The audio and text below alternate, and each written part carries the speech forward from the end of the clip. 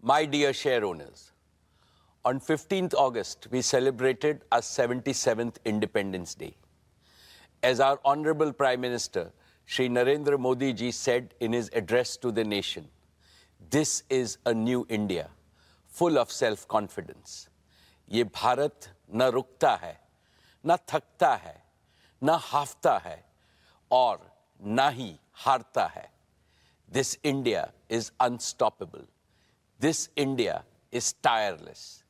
This India does not gasp for breath, and this India does not give up.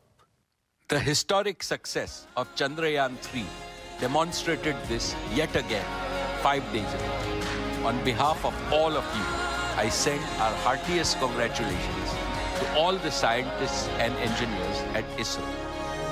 Having consolidated its position as a global space power, what India can achieve in the future is indeed limitless.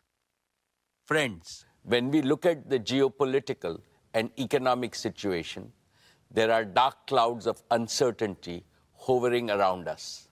However, there is also one sharp, unmistakable ray of certainty.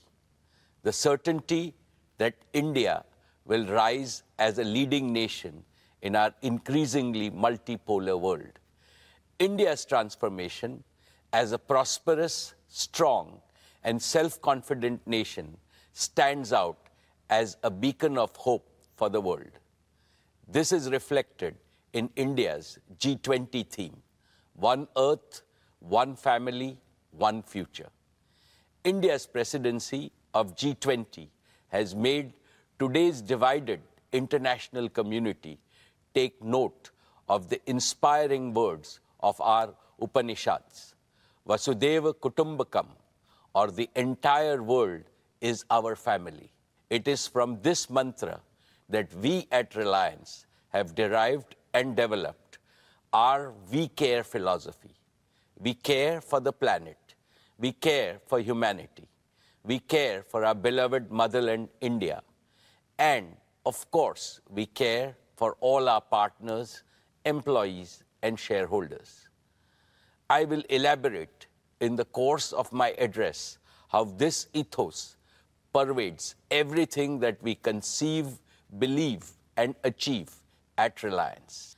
Esteemed friends, in all humility, I would like to say that the new Reliance has been a forerunner of the emerging new India. With soaring ambition, we have set seemingly impossible goals and achieved them. This is evident from the fact that Reliance has cumulatively invested more than $150 billion in the last 10 years, higher than any corporate in India and comparable to the leading businesses across the world.